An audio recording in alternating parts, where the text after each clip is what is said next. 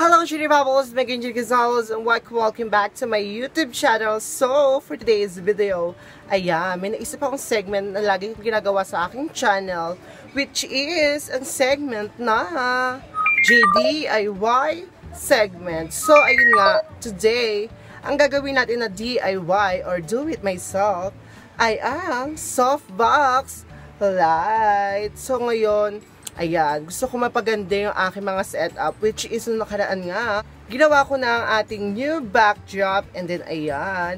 So ngayon naman, lighting naman ang ating gagawin ngayon, which is ayun ngayon, softbox. So for the materials na ating kakailanganin ay, kailangan natin ng cord ng ilaw, kailangan din natin ng ilaw, folder, foil, transparent na scotch tape, scissor, pencil, and of course, para pumantay ang ating buhay, kailangan natin ng ruler. So, kung gusto mo malaman kung paano natin magagawa ang DIY na softbox light, huwag na tayo magpatumpik-tumpik pa. Let's start!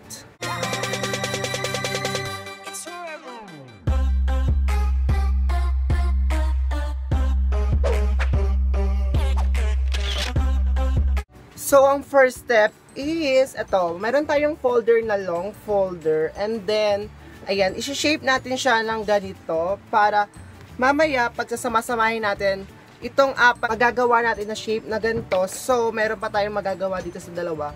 Itong ruler na ito is magiging silbi para pantay is yung ating line, which is, ayan, pero, mas madadali na siya kasi may nagupit na tayo, so, isusukat mo na lang siya dyan, and then yung pencil, ayan, ilalayin mo na lang siya dyan para, ayan, pare-pareho sila ng sukat. So, ayun na nga.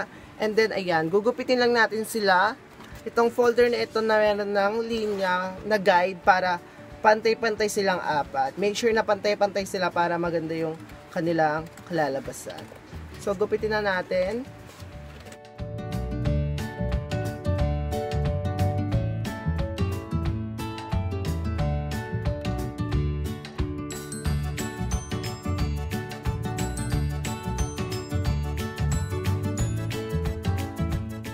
Ayan. So, ito na sila. And then, apat na sila ngayon.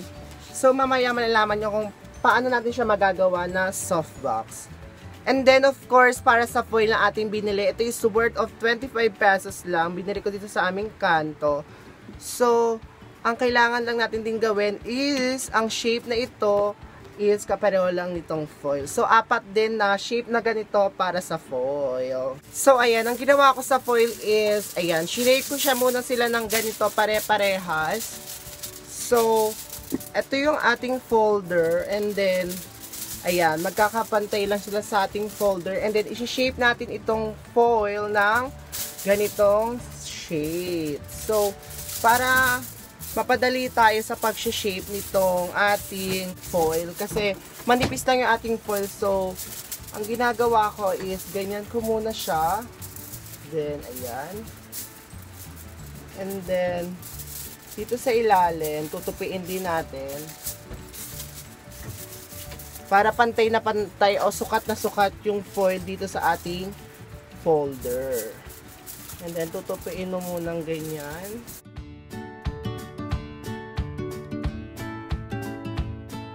So, ayan, magiging ganyan yung shape. Lahat ng folder o lahat ng foil is kailangan magkakapantay-pantay sila ng shape.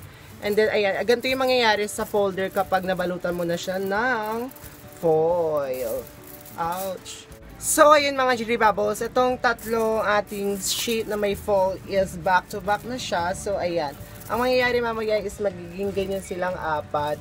But, ito, papakita ko sa inyo kung paano ko nagawa itong itsura ng ganitong, ayan, malinis na malinis, kasi transparent lang yung scotch tape na ginamit natin. And then, ayan, ito yung foil, and then ito yung folder. So, ito yung gagawin natin ngayon, ito yung folder, and then ito yung foil. So, igaganyan mo lang siya, and then, itong tape na transparent, mamaya tayo maggunting. Ngipin sa ngipin muna tayo. And then, itong foil, na lalagyan natin siya dito sa top. Sa lahat ng side niya. So, nangyayari is ganyan. And then, ito yung folder. Ang gagawin lang natin is, syempre, kung anong shape niya dyan, ayun, ipapantay lang natin. And then, ayan, iti-tape mo lang siyang ganyan.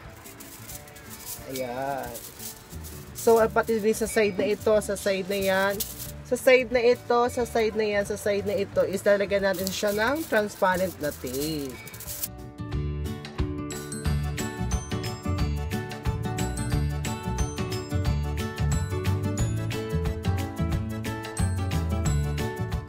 Yan, ito na yung magiging itsura niya. And then, ayan yung folder again. And then, ito yung foil. So, bali, apat na sila. Mamaya makikita nyo kung paano siya magiging soft box ng ating ilaw na gagamitin sa mga filming ating equipment. So, ayan, for the box, meron tayong maliit na box na binutasan natin sa gitna para pasukan natin ng itong ulo ng lalagyanan ng ilaw, which is this one. Ganyan ang mangyayari mamaya. And then, dapat itong iyong side is pantay nitong dulo or itong maba na maliit na yan. And then, dapat pantay-pantay sila, which is magiging ganyan sila mamaya. Ayan, yung side dapat is pantay-pantay. So, for the scotch tape natin, ito lalagyan natin siya ng ganyan. So, ayan, ipasok na natin itong box dito sa ulo ng ating lalagyanan ng ilaw. And then, ayan. So, kumuha ka lang na maliit na ganyan, kahit ano, karton. Ito kasi old na illustration board na sira-sira na siya. And then, para tumibay o mas makapit itong ating karton, hindi siya magalaw-galaw, lalagyan lang din natin siya nito sa dulo niya, and then ipaparopol, iikot-ikot natin parang ganyan. So, iikot-ikot lang natin itong nilagay natin na old na illustration board.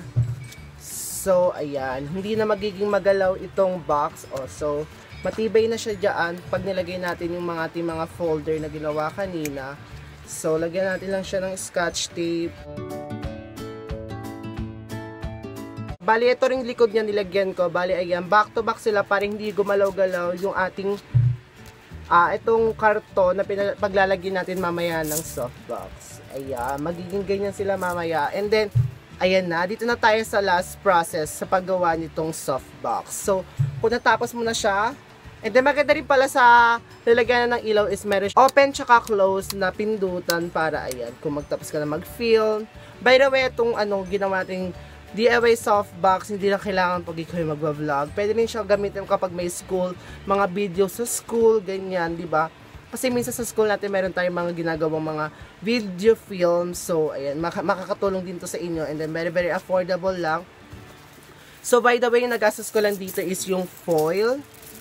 And then, itong folder na ginamit kong long is yung old na. And then, yung mga kagamitan kong ruler. And then, yung school pa ako, syempre. So, old na rin sila. Wala akong masyadong nagastos. Which is yung foil lang na 25 pesos. So, ang gagawin ko muna itong apat na folder na may foil is pag didikit-dikitin natin, so magiging ganyan siya. So, lalagyan ko lang siya ng scotch tape back to back dito sa likod, tsaka dito sa kanyang harapan para matibay yung scotch tape.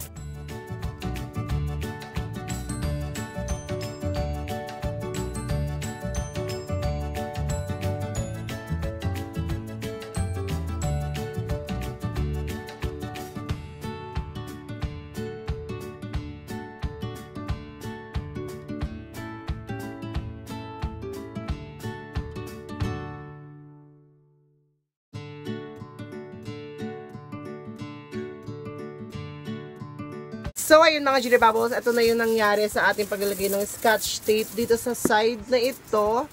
And then sa loob, dito sa side sa dulo, sa kanyang kanto. And then, ayan. Then, ayan na yung itsura niya. And then, ito. Ayan. Magiging parang ako yung ilaw and then magiging ganyan siya. Ang purpose talaga ng foil is magkakaroon tayo ng reflection ng ilaw para mas maganda yung ilaw sa ating face. And then, sentrong-sentro lang siya sa ating face and then sa ating backdrop. So, may ilaw ako dito na nilagay sa aking taas. So, pag nilagay ko siya dyan, ito yung difference. So, ayan lang siya kapag, ayan lang, nagpipilm ako kasi mula kanina. But, pag nilagay natin siya, so, ayan, mas maliwanag. So, wala akong ginagawang edit. Ayan yung pagkakaiba. Diba? Mas maliwanag. Sa'yo nakatutok yung ilaw and then, yung yung ilaw din nakatutok lang din sa ating backdrop. So, 'di ba? Kitang-kita yung diferensya kapag meron tayong softbox and then without softbox. So, ayan. So, excited na akong gamitin siya. So, 'di ba? Malaking tulong itong gagawin kong softbox para maging maganda rin yung ating lighting na, ayan nga, magagamit natin ngayon. So, excited na ako. And then, ayan, matutuwa ako kasi maayos-ayos yung gawa ko. So, ayan siya kapag nakatalikod. Puti lang siya para very, very malinis lang tignan. And then, okay nga, transparent. Pero kung wala kayong transparent and gusto nyo may design, okay lang din lagyan siya ng design. But ako, mas, mas gusto ko yung ganito lang. Puti lang yung backdrop. And then, ayan. Ayan, excited na ako ilagay natin siya dito sa ating karton na may pindutan siya. Itong cord natin na lalagyan ng ilaw dito sa kanya, bali magiging ganyan siya. Magiging ganito yung itsura niya mamaya kapag natapos na natin siya gawin. So, ayan.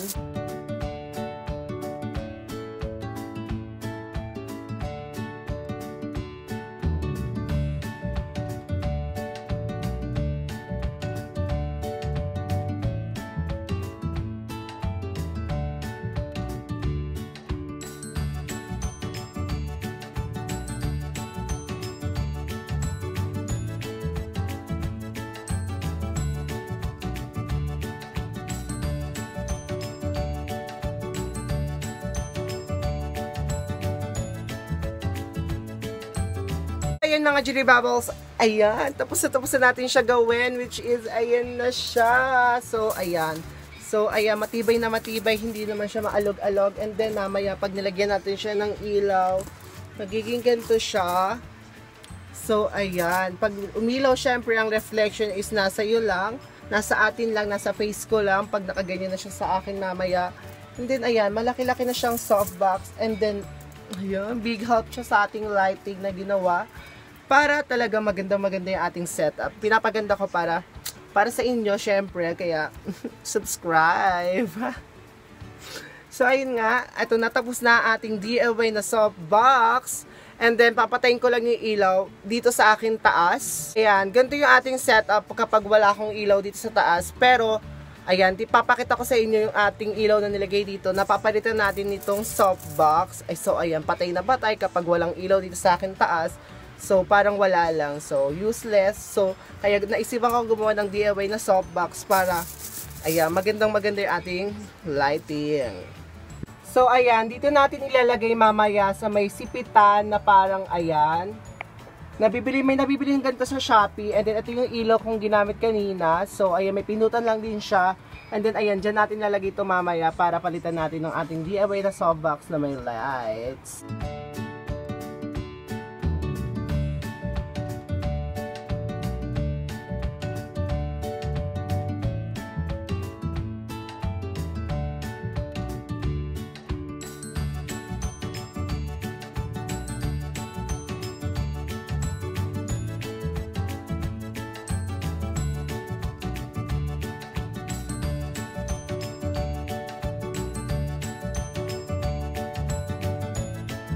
So, ayan mga JdBubbles, done na ako para i-fix itong ating ginawang DIY na, ayan, soft light. And then, ito yung aking tripod. Diyan ako nag-film.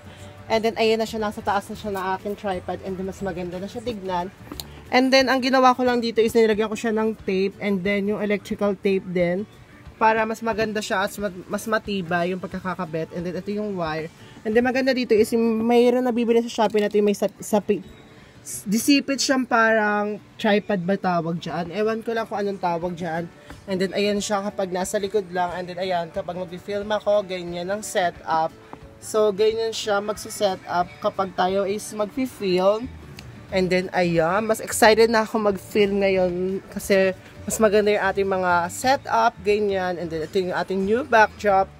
Then, ayan na siya. So, let's try kung maganda nga ba siya. Mga JdBubbles, tapos na natin gawin ang ating DIY na softbox. So, ayan, ginagamit na natin siya sa ating pag-film ngayon. So, ayan, ang difference kapag meron tayong softbox. And then, kapag patay naman yung ilaw, gamit itong ginawa natin softbox, is ganito yung difference, syempre. So, ayan, patay na patay tayo, parang walang kwenta, diba? Ganyan. So, Buti na lang, big help yung ating ginawang softbox para magbigay ng liwanag at kagandahan sa aking beauty. So, ayan. Ayan yung ating softbox na ginawa.